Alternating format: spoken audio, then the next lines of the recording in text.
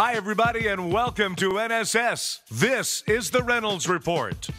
Walmart started getting a ton of heat yesterday morning when people began noticing the section on their website for Halloween costumes for plus-size women was called, quote, fat girls costumes. That's pretty brutal. So, first off, Walmart, you suck. Secondly, even though it was brutal, it still took Walmart at least 3 hours to fix it. A spokesman for Walmart says, quote, "We first heard about it this morning. Our teams immediately engaged to remove it. It is unacceptable, and we apologize." The theory going around is that it might have been a joke by Walmart's web developers while they were building the Halloween section of the site, and no one remembered to change it before it went live. Geniuses.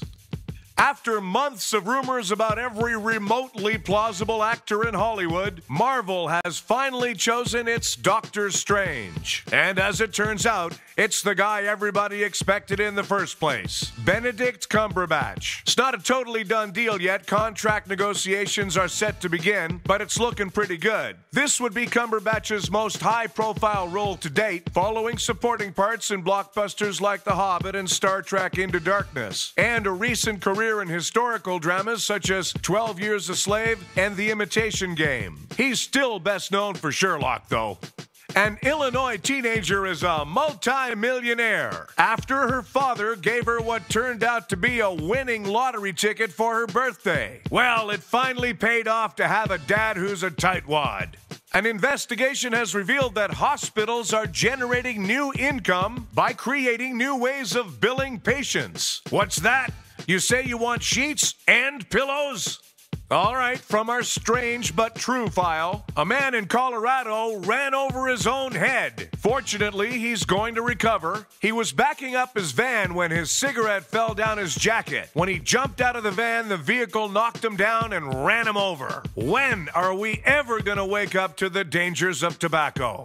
A new product is on the market this week that allows you to test at home for colon cancer rather than having a traditional colonoscopy. No more personal invasions of your body by absolute strangers. Unless you're into that sort of thing, of course.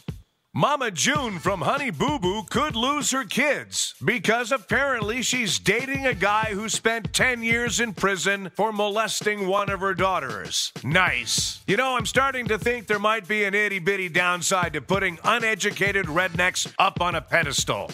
Jennifer Lawrence and Chris Martin have broke up. Chris figured he could avoid the hassle of a relationship and just download nude pictures like the rest of us. The Kardashian family claims Lamar Odom is missing. I know this sounds crazy, but has anyone thought to check out the local crack house? In a town in southern France, police arrested 14 people who had been harassing pedestrians while dressed as clowns and armed with guns, knives, and baseball bats. That's strange. I wasn't aware that the French knew anything about baseball. Vladimir Putin has announced that he's moving Russian clocks backward to permanently put them on what's called in Russia winter time. Why not? He's moved everything else about Russia backwards. Thanks, everybody. Make sure to check out Being Frank with Frank D'Angelo, live on NSS Tuesdays and Thursdays at 3 p.m. Eastern.